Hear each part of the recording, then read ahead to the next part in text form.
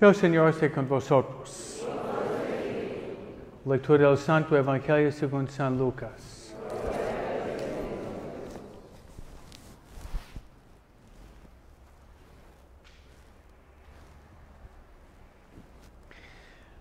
Cuando ya se acercaba el tiempo en que tenía que salir de este mundo, Jesús tomó la firme determinación de emprender el viaje a Jerusalén. Envió mensajeros por delante y ellos fueron a una aldea de Samaria para conseguirle alojamiento. Pero los samaritanos no quisieron recibirlo, porque supieron que iba a Jerusalén. Ante esta negativa, sus discípulos, Santiago y Juan, le dijeron: Señor, ¿quieres que hagamos bajar fuego del cielo para que acabe con ellos? Pero Jesús se volvió hacia ellos y los reprendió. Después se fueron a otra aldea.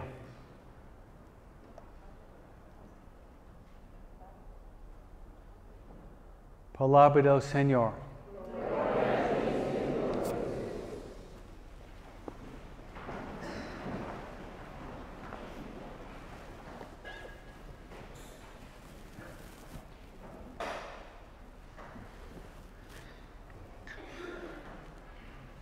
Tres mensajes hoy para nosotros. Uno es el libro de Job. Para entender el pasaje hoy, tenemos que entender los capítulos antes. Satanás, el espíritu del mal, pidió a Dios de mandar muchas pruebas a Job. Y Dios le dio permiso. Las pruebas muy fuertes. Una prueba: Job pierde su ganado, sus animales. Otra prueba: viene un viento fuerte y se derrumba su casa, la casa donde estaban sus hijos festejando. Otra prueba: el techo de la casa se cayó encima de sus hijos, matándolos. Otra prueba: luego sobre el cuerpo de Job. Una prueba fue sus animales, su casa, sus hijos. Ahorita Dios permite a Satanás de mandarle una prueba sobre su propio cuerpo, donde Job se llena de llagas, de úlceras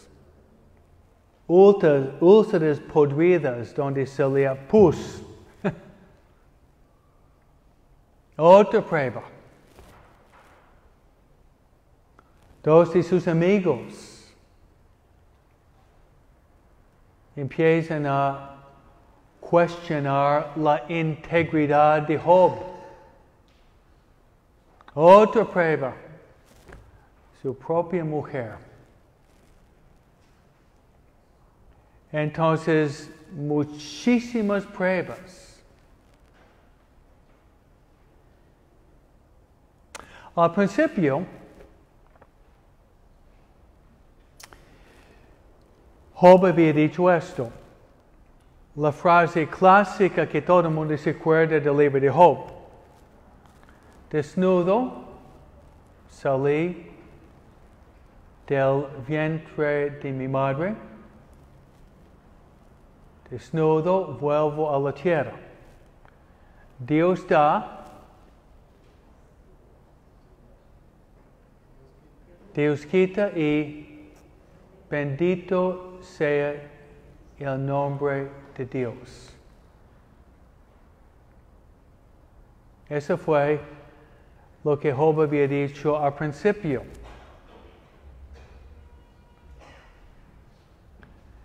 Pero la prueba era tan fuerte que Job por dentro está sufriendo tanto que Job empieza a quejarse con Dios. ¿Por qué a mí? Y tiene que leer todo el libro, pero Dios responde diciendo que todo lo que viene en el mundo viene de Él. Dios había creado el cielo y la tierra, las estrellas, los animales. Dios había creado cosas nobles. Pero también Dios manda pruebas.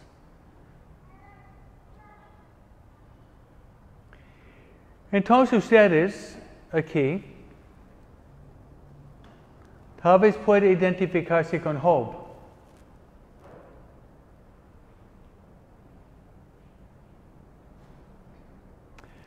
A lo mejor hay un problema en su casa.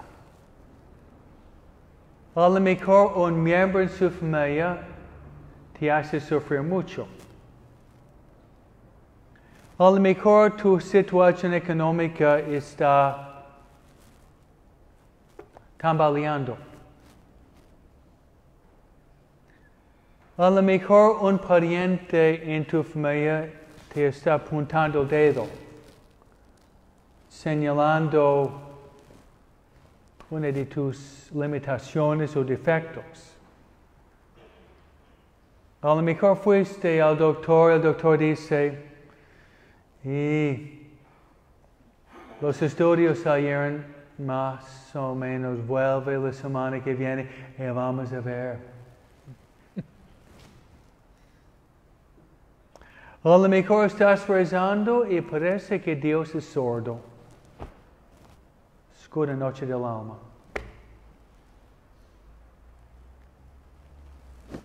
El libro de Job es el libro de Padre Escobita, es el libro de ustedes también. A lo mejor murió alguien en su casa. Ayer en mi parroquia celebramos los 2 años de muerte de mi papá. Tuvimos una misa ayer en nuestra parroquia con 500 personas, rezando por el descanso del hombre que estaba más cerca de mí, mi papá.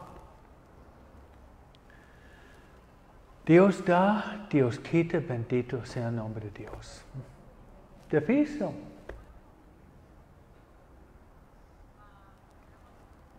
Todavía duele.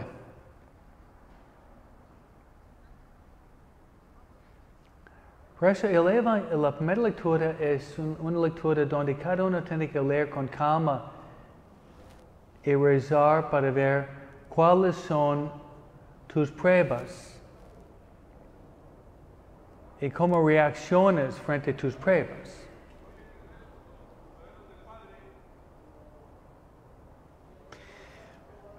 Yo creo que la solución no es de eliminar las pruebas o las cruces, más bien es de reconocerlas, aceptarlas y llevarlas con Jesús. Amén. Se lo repito, no es de negar que hay cruces. Que negar es otra palabra por echar mentiras. o vivir como un avestruz, o vivir con la cabeza en las nubes, ¿no? Eso es vivir una mentira. Uno debe tener el valor, la valentía, el hombrío de reconocer que la cruz existe.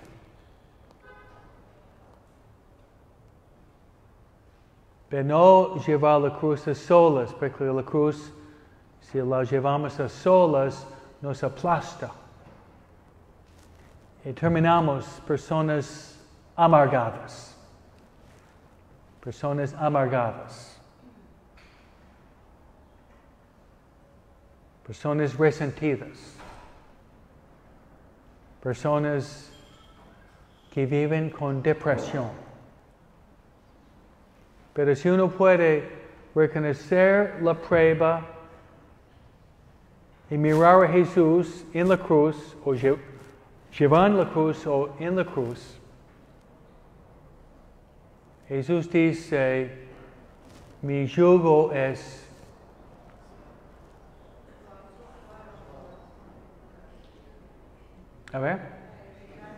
suave y mi carga es Mateo 11, 28, ¿sí? Mateo 11. Mi yugo es suave, mi carga es ligera. Ese pasaje es muy interesante, porque la naturaleza de un yugo, tal vez han visto en México, uno de esos buey, un animal que está llevando ese yugo tan pesado, y luego el campesino está tratando de arar y cultivar la tierra. Y este aparato, la naturaleza del aparato es muy pesado y muy cómodo. Por eso parece una paradoja, parece una contradicción decir que mi yugo es suave, porque la naturaleza del yugo es pesado e incómodo. Pero Jesús está hablando en forma metafórica a la cruz. La cruz que llevamos es pesado y incómoda si llevamos la cruz sin Jesús. Pero Él hace la cruz suave y llevadera.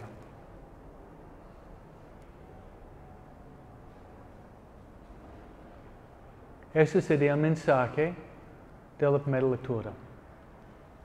La persona de Job es para escogida y cada uno de ustedes. Yo soy Job. Hola Job. Bienvenido al club de Job. Jobitos, ¿ok?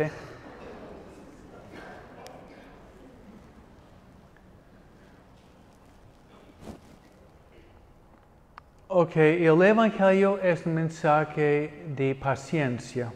Los apóstoles quieren destruir los samaritanos porque no quieren recibir a Jesús, y Jesús los regaña por su impaciencia.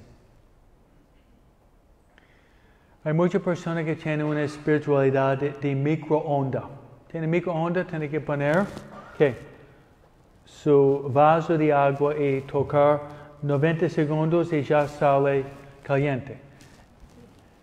Yo lo llamo la espiritualidad de microondas. Queremos alternar de los dedos. No. Debemos tener paciencia. Si ustedes conocen muy bien el idioma latino, la palabra paciencia viene de la palabra sufrir. Sufrir sin enojarnos. Que la fiesta que celebramos hoy es una fiesta muy hermosa. La semana pasada, el 29 de septiembre, celebramos la fiesta de 3 arcángeles: San Miguel, San Gabriel y San Rafael. Ese fue el 29 de septiembre. 3 de los arcángeles que encontramos en la Biblia. San Miguel, que significa quien es como Dios, el patrón de los soldados. Ustedes son soldados de Cristo. Amén. Y soldado de María. Gabriel es el patrón de los medios modernos de comunicación. ¿Okay? De sacerdotes que están predicando, mi patrón. De Radio Guadalupe.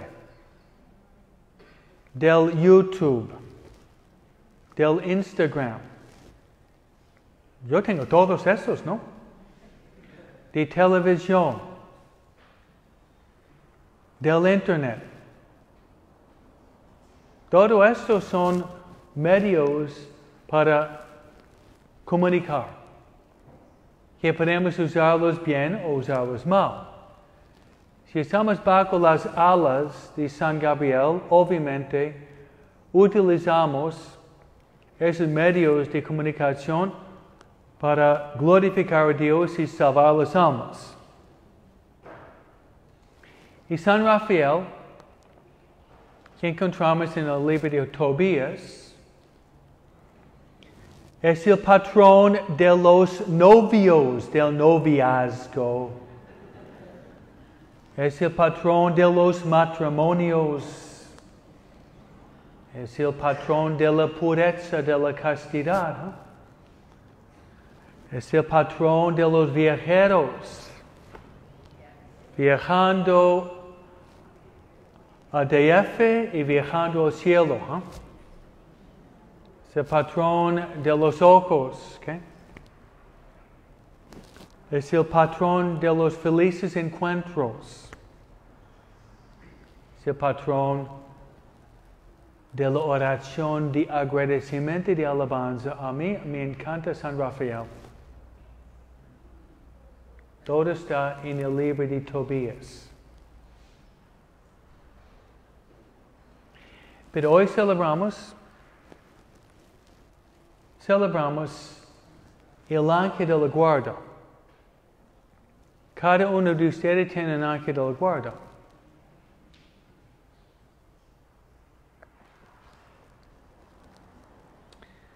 Me acuerdo cuando yo tenía tal vez la edad de Iliana, tal vez un año menos. Yo manejaba mi bicicleta. Me acuerdo una vez había un niño que sacaba malas notas en la escuela. Su mamá dijo, si tú sacas buenas notas te voy a comprar una nueva bicicleta. Y el niño estudiaba muy fuerte y su mamá le compró una nueva bicicleta. Y él estaba manejando por 2 meses. Después dijo, mami, te voy a mostrar cómo bien yo manejo mi bicicleta. Y dio vuelta a la manzana y dijo, mira mami, sin brazos. Mira mami, sin piernas. La tercera vez, mira mami, sin dientes.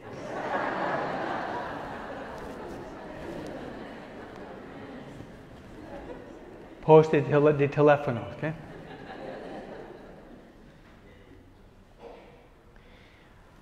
Entonces yo manejaba mi bicicleta, iba muy recio, yo era medio aventuroso como niño, y iba muy rápido, bajando una calle donde había un encrucijado con 4 calles, camiones, motos, tráfico corriendo, y no funcionaron mis frenos. No funcionaron mis frenos. ¿Qué significa? Que yo estaba destinado a ser un panqueque humano, ¿sí? Sin mantequilla, ni miel.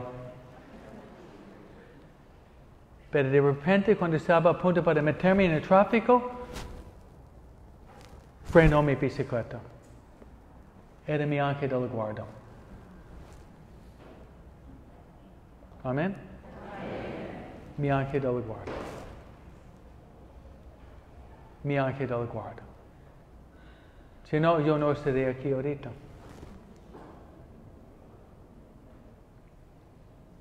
Eso pasó hace 54 años atrás, cuando yo era chiquito. No estaría aquí. Gracias a mi ángel de la guarda. Tantas veces usted manejando su carro, estás a punto para... y nada pasa. Y el ángel de la guarda.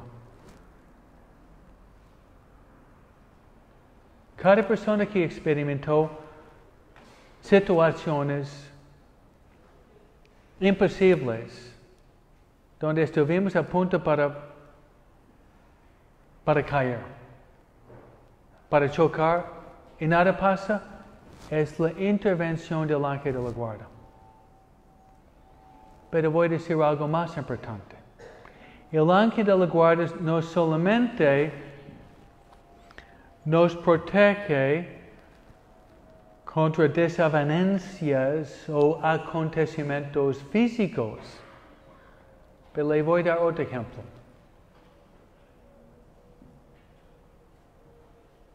¿Me están escuchando? Sí. Ok. En tu vida, estabas a punto para hacer un pecado mortal. Pecado grave. ¿Y qué pasó? Había un bloque. Había un obstáculo donde no cometiste este pecado. Y tal vez si lo hubiera hecho, habría destruido tu matrimonio. El ángel de la guarda. Entonces, el ángel de la guarda nos protege de los peligros naturales, pero nos protege todavía más de los peligros que podrían perjudicar nuestra alma. Y nuestra alma vale 1,000,000 de veces más que nuestro cuerpo. Usted tiene un ángel de la guarda. Cuando tú recibiste tu ángel de la guarda, al momento de tu concepción. Al momento de tu concepción en el vientre de tu mamá, Dios te había dado un ángel de la guarda.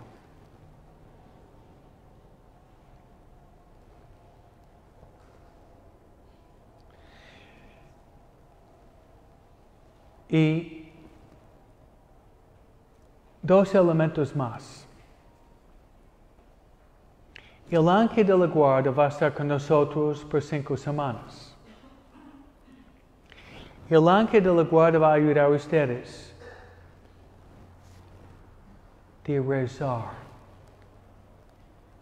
de encontrarse con Dios. Porque la finalidad del ángel de la guarda es conectarnos con Dios. La oración es, ¿qué es? Es comunicación con Dios.